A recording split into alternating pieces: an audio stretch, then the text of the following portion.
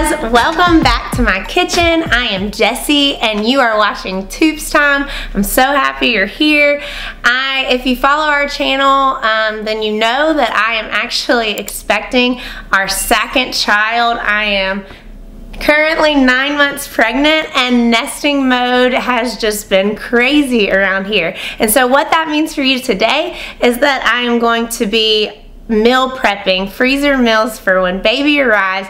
We're going to be trying to cook about 35 to 40 meals. It's about 20 actual different meals that we're going to divide into two. So hopefully I can get it all done today. I'm a little bit nervous, but let's get our apron and start cooking. Alright, so what meals are we going to be doing today? Well, my family likes a bunch of different stuff. We're going to be doing some breakfast things and some lunch and some dinner recipes. Let me kind of just go through our list with you. I also will have all of this in the description below for you. My OCD has kicked in and I have a binder of all the recipes, any recipes that are my own I have typed up, and they'll be in the description for you. I have a shopping list as well as to-do list. It'll all be there for you. So don't feel intimidated if this is your first time going into freezer meals. We can do this together, I promise. Okay, so today we're going to be doing some breakfast burritos.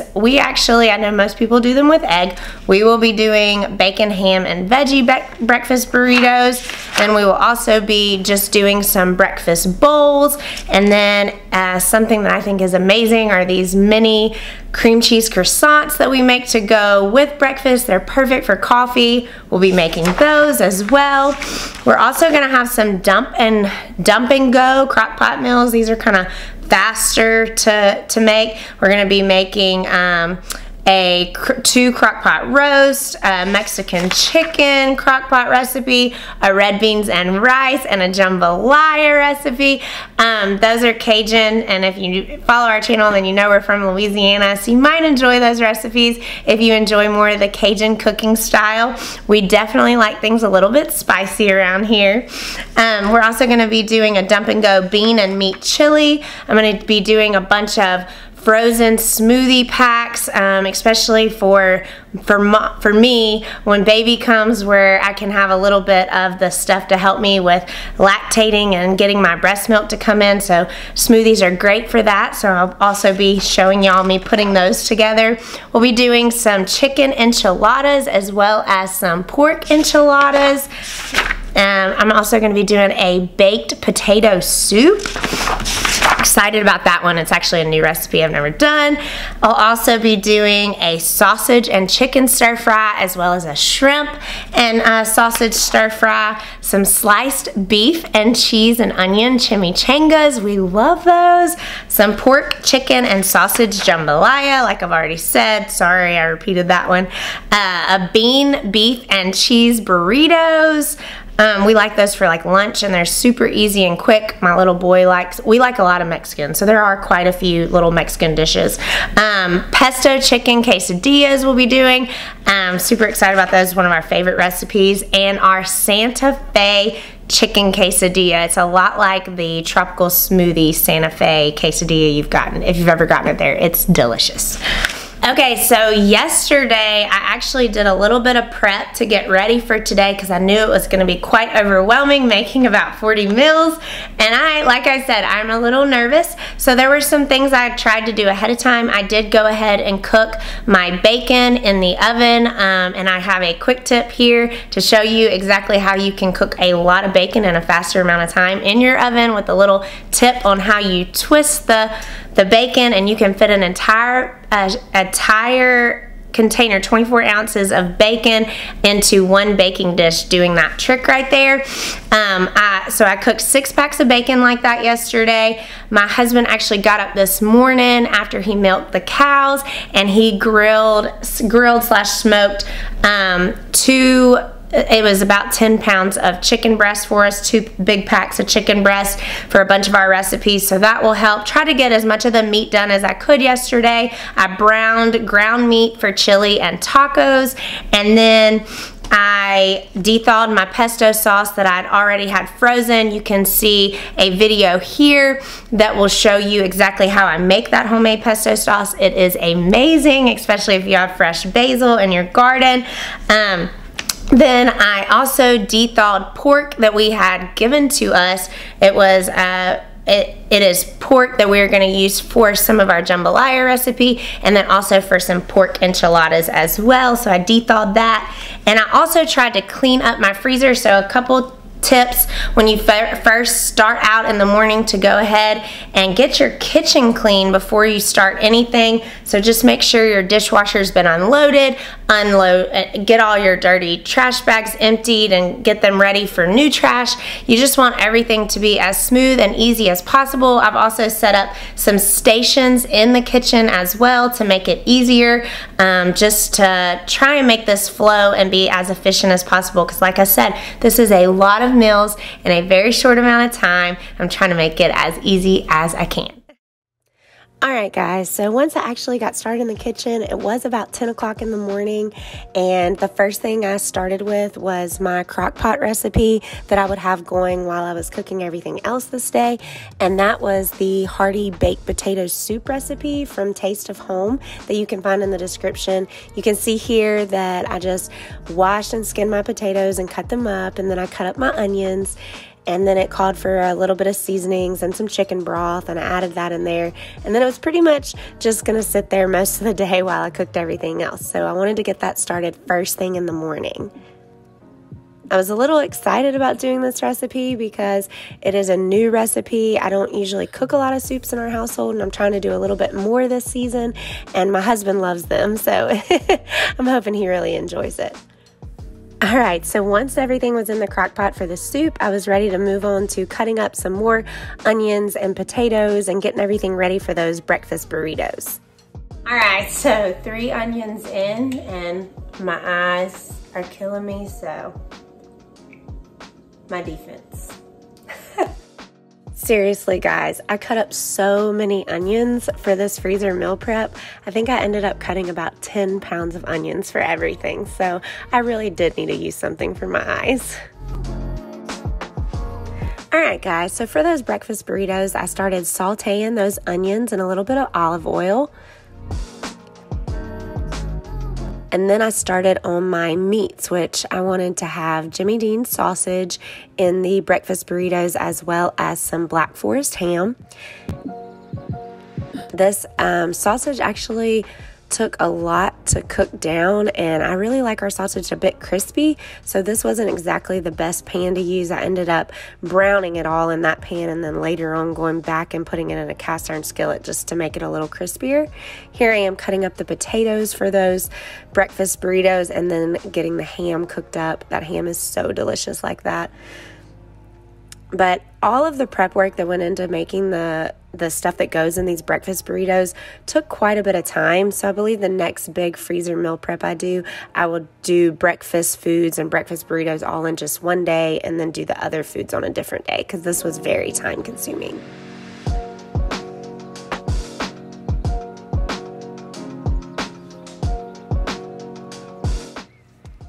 Alright, so once I got everything cooked up, the potatoes and the onions were combined, and then so was all the meats. There's the bacon going in and the ham and the sausage all in 2 bowls, getting it ready to make the breakfast burritos.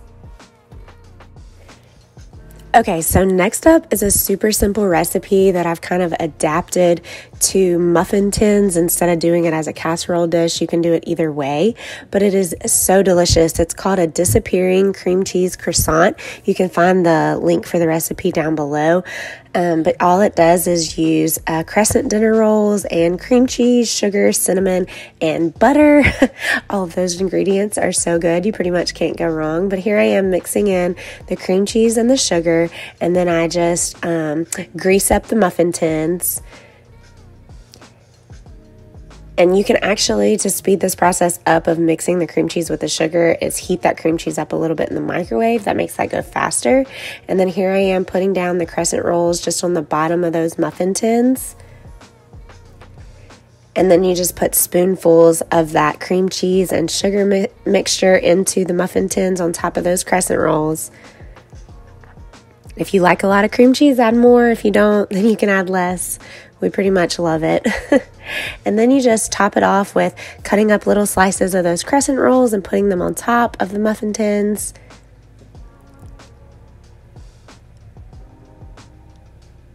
They're a really cute and fun dessert that you can eat in the mornings with coffee or just take out for dessert when you have some friends over. They're so delicious and impress everyone. So here I am just mixing up some sugar and cinnamon to sprinkle on the top, and then you top it off with also putting butter on top of that. And then they go in the oven and cook for about 25 minutes. And that's as simple as it gets.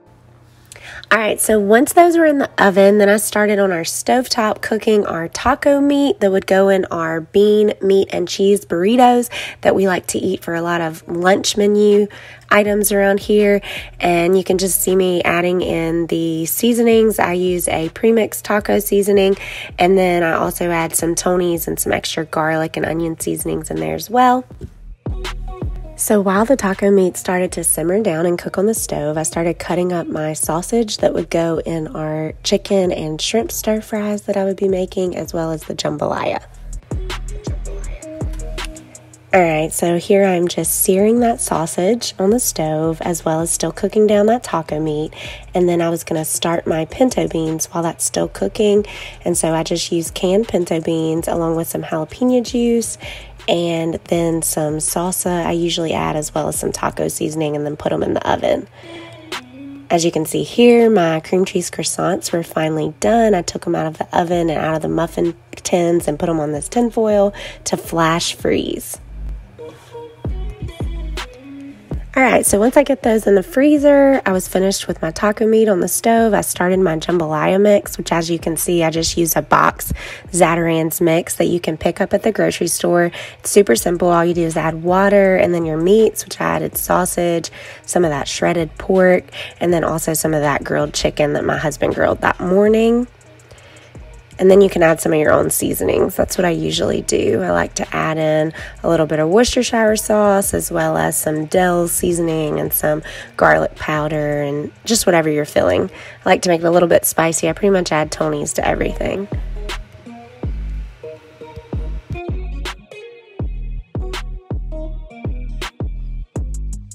Alright, so while that jambalaya is cooking on the stovetop, I decided to start on my dump and go crock pot meals. I did 2 of each of these recipes. I started with my pot roast recipe, which I actually had deer roast on hand, so that's what I used. You can see here I like to add Lipton onion soup mix to those recipes. I use 2 packs in each bag. And then I also like to add in the fresh onions, as well as any other seasonings. You'll see me add some Worcestershire and some soy sauce as well. And like I said, we usually add Tony's to everything. And those bag holders, I put a link in the description for you of where you can get them. They are amazing and make it where you don't have to have a second set of hands holding those bags open for you. They are perfect for these dump and go crock pot meals. And there I was adding in the gravy. I add in 1 jar of the Heinz gravy to each of those bags.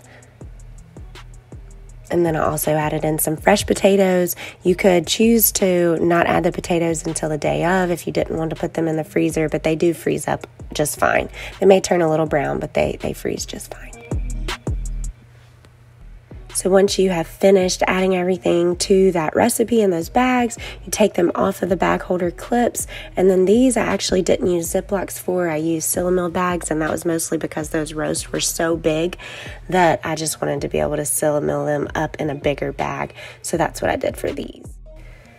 So the next dump and go recipe I did was a red beans and rice recipe, and like I said, I doubled it. So there I had my sausage. I did use a combination of different sausages. I used some Conacu brand, which is a Cajun brand sausage, as well as some deer sausage that we had on hand. And then I put in my bag of dried red beans. You can use canned red beans if you would like, but I really do in the crock pot like using the dried ones. And then I put in my onion powder and my garlic powder, as well as the chicken bouillon. And these I did just use the Ziploc bags for. Makes it super simple. And then this is a quick tip to use a sheet pan to make sure that they freeze flat. So here I am just flattening them out and then you can remove that pan once they are frozen in the freezer. Next up was my chili recipe, and there I have in there a pound of browned ground meat in each of those chili bags. Then I like to add beans to my chili, so I used black beans and red kidney beans in the chili. And then some just pre-made chili powder that I got from the grocery store. You're welcome to use a homemade one as well. Next, I added some homemade tomato sauce, 1 16-ounce can to each of those bags. And then I added some Rotel tomatoes as well as some tomato sauce from the store. Again, Tony's garlic powder and some onion powder. Those are like my go-to seasonings. Here I am just taking them off of the bag clips and then flattening them out on that sheet pan again and labeling them. You could just as well use a permanent marker instead of the pre-made labels. And there you have it. That is probably the fastest 6 recipes I have ever made. They're ready to go in the crock pot at any time. All right, so next up, my jambalaya had finished cooking on the stove and cooled down. So I put it in the sheet pans that are the most affordable way to get these is going to be at the dollar store, the Dollar Tree. It's usually $1 for a 2-pack. So I put the jambalaya in 2 of those sheet pans. That'll make 2 dinners at least, probably more like 4 meals a piece. We usually will eat it for dinner and then lunch the next day. You can see that I put saran wrap at the bottom, and then I wrapped it in tinfoil on top of that and then labeled it. That's just to ensure that it gets a good seal. Next up, I started cooking this rice-a-roni long grain wild rice, and that is going to be for the pesto quesadillas, and I just follow the recipe on the box. If you haven't had this rice before, you should definitely try it. It's one of our favorites. Then I started sauteing some mushrooms and some onions on the stove, and that's going to be for those stir fries that I'm going to be making with the chicken and the shrimp. And that is me adding in the chicken for that chicken stir fry, and I add sausage to it as well, and that's the sausage that I had seared from earlier. And then that's Dell's seasoning and Tony's I added to it. If you haven't tried Dell's seasoning, highly suggest it. It's really good, garlicky flavor. All right, so then my husband helped hold up that cast iron skillet for me while I scooped it into those sheet pans. Once again, that made at least 2 meals, and usually, like I said, we'll eat it for dinner and then we can have leftovers the next day, and that is for my family of just me and my husband, and then we have a 2-year-old toddler and we're about to have a newborn. With that being said, however, all of these meals are planned for a family of 4. So that's why I said most of the time we can have them for dinner and lunch the next day, because they actually do feed a bigger family than what we currently are. All right, so now you can see that I recruited my husband to come in and help me start making these breakfast burritos. He started by adding in the meat mixture, which was that ham, bacon, and sausage, and then also the potato and onion mixture in there, and then we added some cheese. He's really good at making these burritos, and I was able to start making our smoothie packs. There's those burritos and those breakfast bowls. So we came up with 3 breakfast bowl meals, and then we ended up with like 45 breakfast burritos, which I thought was awesome. And we wrapped them in tinfoil and then also put them in Ziplock bags. Here I am doing the smoothies. The first smoothie I made was a berry mix smoothie. I call it a triple berry smoothie. It's got blackberries, raspberries, and blueberries in it. Once again, I love those bag holders. They make this so much easier. Now, I also add spinach to all my smoothies. Might make it an odd color, but it does not add any weirdness to the taste, I promise. And it's so good for you. It's a way to add greens into your diet. I also add in Greek yogurt cubes that I froze the night before. Try to get a little bit of protein in the smoothie, since I do not usually prefer to use protein powder. I get it from the Greek yogurt. Then I added some walnuts and some flaxseed. And that flaxseed is really good fiber. And then some brewer's yeast powder is also for helping lactating breast milk come in. And then I just zip them up and label them, and they are ready to go. All you got to do is put them in your blender when they are ready, and then go ahead and add in any juices or waters that you want to add to it and blend it up, and it is ready to go. Next up was a tropical smoothie mix. Literally the only difference in that one is that I add in that tropical pineapples and mango frozen fruit mixture. Everything else is the same. Here Cody is making our bean and cheese burritos.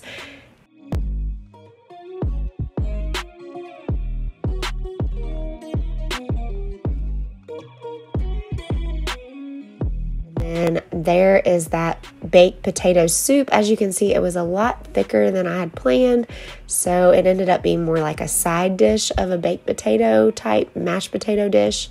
We ended up with 4 of those. And then we ended up with 47 bean, meat, and cheese burritos that we will most likely be eating for lunch. Burritos are just such a nice, easy thing to heat up in the oven, and then you can literally just eat it with one hand and not make a big mess with it.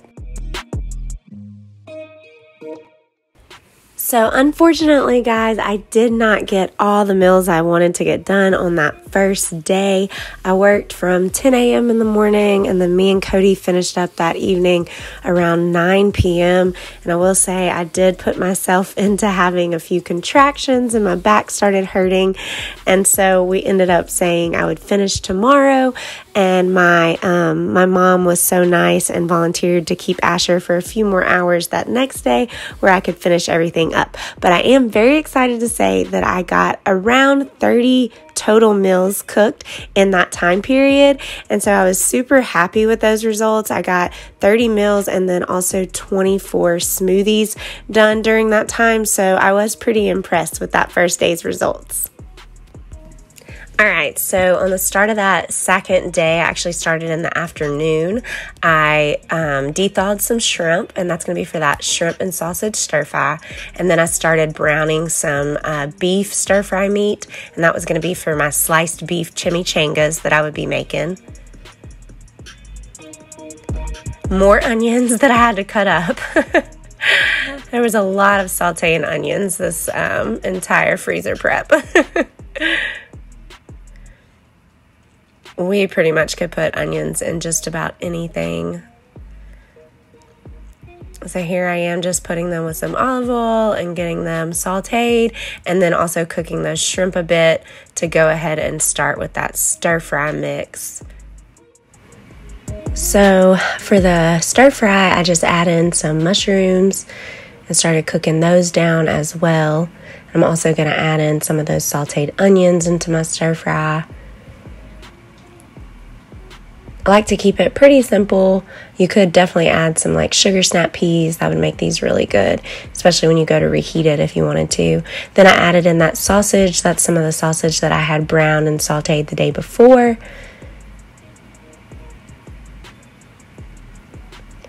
And then I just added in the seasoning. I usually go with garlic powder, a little bit of Tony's and blackening seasoning, as well as some Dell's and a little bit of soy sauce.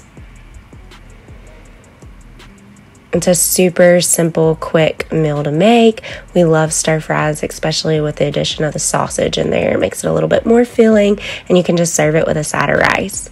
Here I am just putting that cling wrap on it, and then putting a thing of tinfoil on top of that, as well as labeling it, and then it was ready for the freezer. Alright, so next up is the enchilada mix. I actually ended up just doing pork enchiladas, and that was some pork that I had already had frozen that someone had given to us. So I just mixed in some enchilada sauce in there and followed that recipe in the link, and some cheese, and then put it in the pans. I wrapped it up in the burritos and put it in those sheet pans, and then topped it. Once I got it done in the sheet pans, I topped it with some more enchilada sauce and some cheese. I definitely think that this meal will last us at least 2 dinners. 5 of them fit into those pans, and those were 8 by 12 pans. I think we could have got away with doing a little bit smaller pans for these. There I am, just adding in that enchilada sauce on top. And then just more cheese. You can't go wrong with cheese. We love it. I would like to start making our own with our cow's milk, so hopefully that'll come in the future. Don't those look so delicious? And then I just topped them the same way with the cling wrap and then also with the tinfoil and labeled them.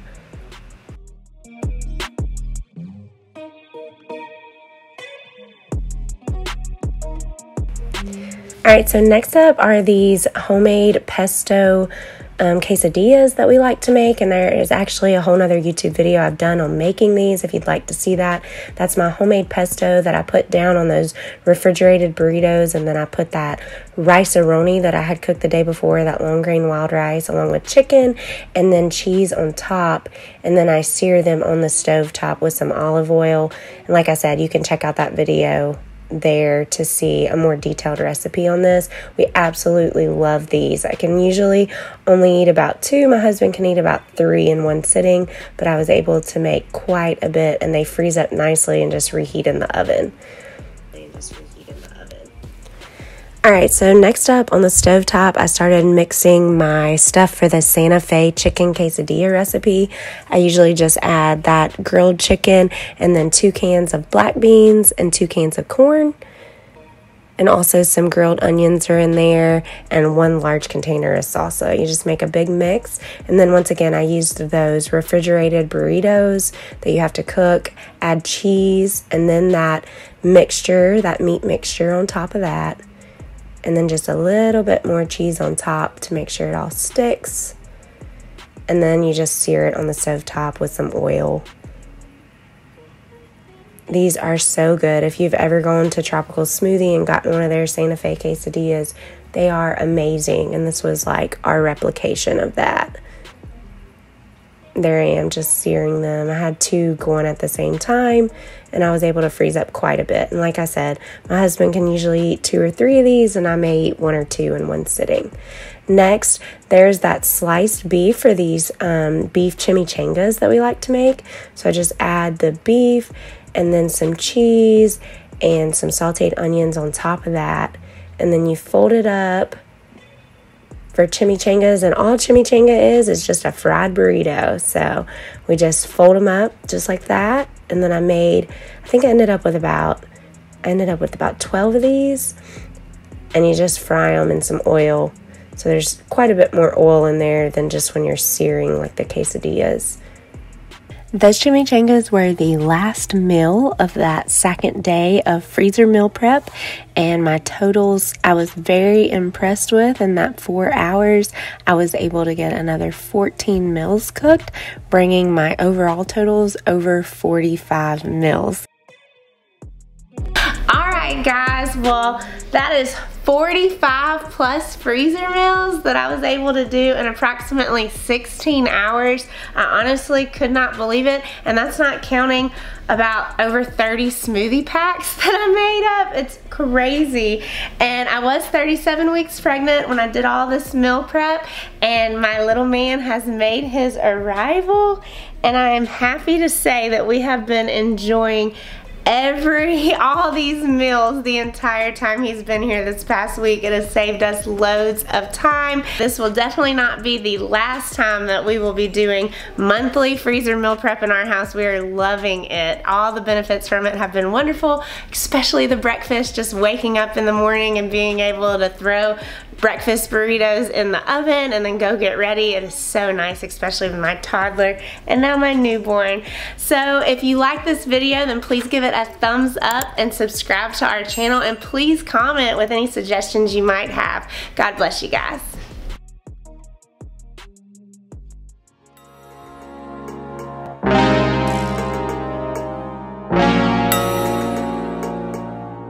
Happy day.